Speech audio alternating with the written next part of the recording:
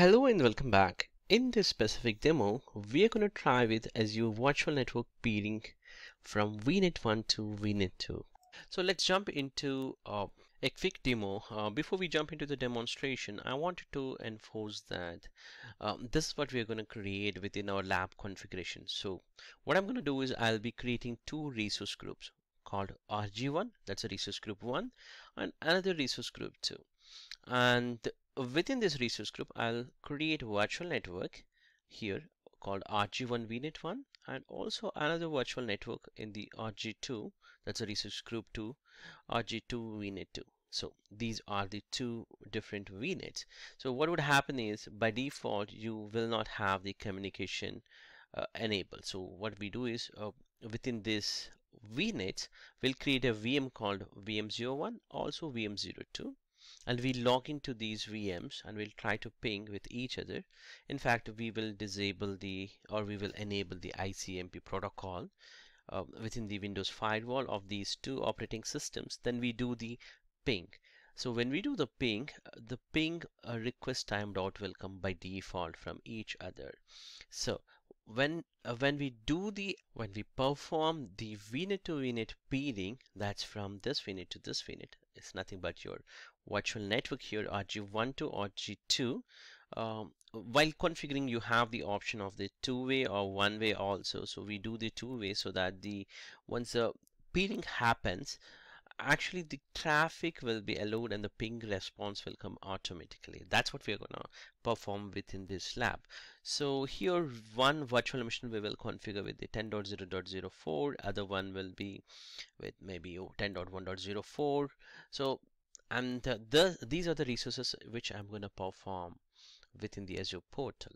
That being said, let's jump into Azure portal and create a new resource group called RG1 within my subscription called new, and I'll stick to ECS, create, and go back to again resource group, create RG2 this time, create the resource group, create, it's going to validate.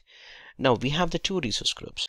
Let's go to RG1 and create a VNet. So I'll just go to networks from all services, choose virtual network, and I'm going to give the same resource group, that's RG1, and the name of my VNet is RG1 VNet1, and a default subnet name is I'm specifying as the RG VNet subnet 1, and then that should actually okay. So if you see here the default things which I have taken and created the VNet 1. Now by using this VNet I should be able to create a virtual machine later point.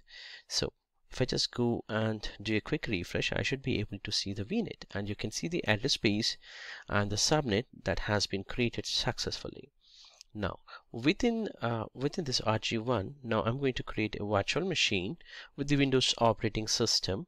So I'll just give the very basic information here, like a VM01, that's a PaddyMaddy 0VM1, and my user ID and the password. These are the very basic things, right? So once I have given these things, nothing in the disks, but in the networking, I'm going to choose the one which we have created earlier. So you created RG1 VNet and also RG1 VNet 1 subnet 1. All that information we will be taking, and I don't need actually here all these things in the management. Maybe you can ignore. Oops, I think I missed out here something like storage account information, but let's come back to that after giving the tags. So I'll just remove these OS guest diagnostic. I don't want this, so I'll just turn off the boot diagnostics and the tags given properly. And if you see here the pricing and other details and the VNet RG1P demo, that's a tag name which I have given, so which will be useful later point in terms of the billing when we try to look at. So now the VM got created successfully. It's time for us to create another VM with a new VNet also. If you see, that's a 01 which we have discussed within our demo. So that's the name of our VNet which we created. Now it's time for us to create one more virtual machine, but this time I'm going to choose RG2 resource group and I'll choose the default values. As I said, it doesn't matter for me, just to verify. But in the networking, I'm going to choose here a new network. That's a new virtual network I'm going to create. So click on create new and give here a meaningful name, that like RG2 VNet 2. And instead of the default subnet name, I'm gonna give very similar standard like RG2 VNet 2 subnet 2.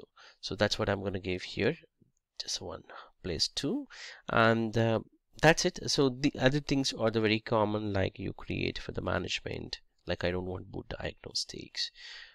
And tags, yes, I wanted to give very similar tag format so that it will be useful for me in terms of the billing information. I know that what's taking the charges. That's it. So these are the very key information.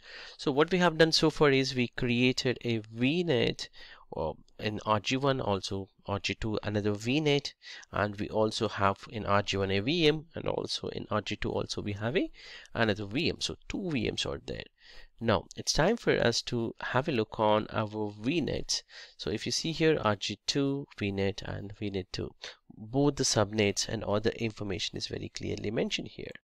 Now it's time for us to connect to these two virtual machines. I'll quickly connect these two virtual machines and also disable in the backend the ICMP protocol enable rule. So these are the two machines, so that when I start a ping, so it will not be blocked actually. So in your case, if you want to disable firewall, you can do it, or enable only ICMP traffic between these two VMs. That's from the Windows firewall configuration. So I'm just showing you here iconfig information, and simply that's a configuration what we have done.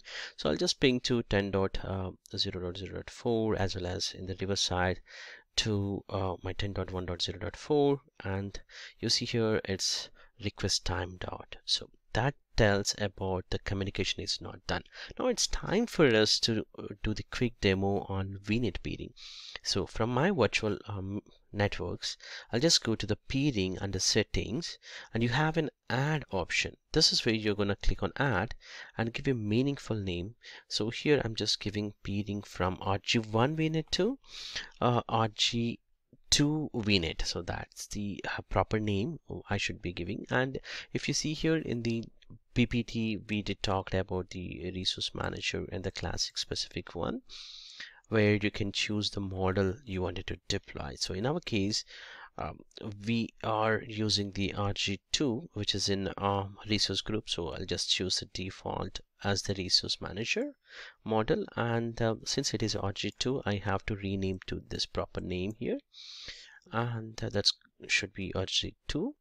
And for the name of the peering from the RG2, that's a resource group 2 to RG1, that's a two sides. So we talked about one to here, say let's say RG1 1 to here, and similarly if you are wanted to communicate from the RG2 to 1, you need to configure these specific settings. So we are going to give the naming format here for this, and later point I can enable here whether I wanted to configure RG1 to RG2 or RG2 to RG1. So you need to give here the name, but you can disable whether you don't want the configuration or you want a configuration. So this talks about the peering either one side or two sides. So that's the advantage where you can choose here. So you don't need to again redo the complete work. Simply you can enable this checkbox or this button, so that it will enable from RG2 to RG1. Similarly from RG1 to RG2, this is gonna work.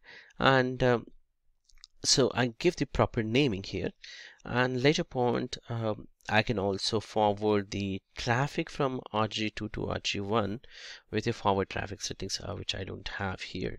So I've given the proper naming convention, I feel, and I'll just go to the down section where I talk about.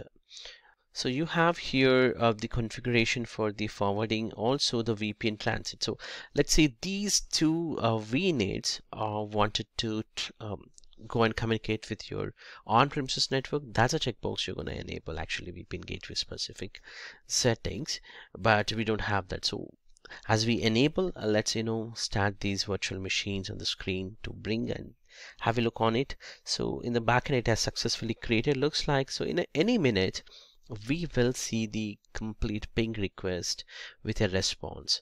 So you see here the reply is coming up, and also from other virtual machine also coming. So that tells about two-way communication is now enabled, because we have taken that two buttons enabled from RG1 to RG2 as well as RG2 to RG1.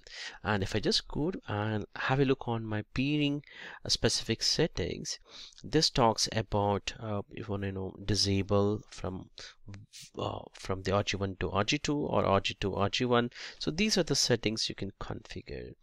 And I hope this lecture is useful for you. Thank you for watching this.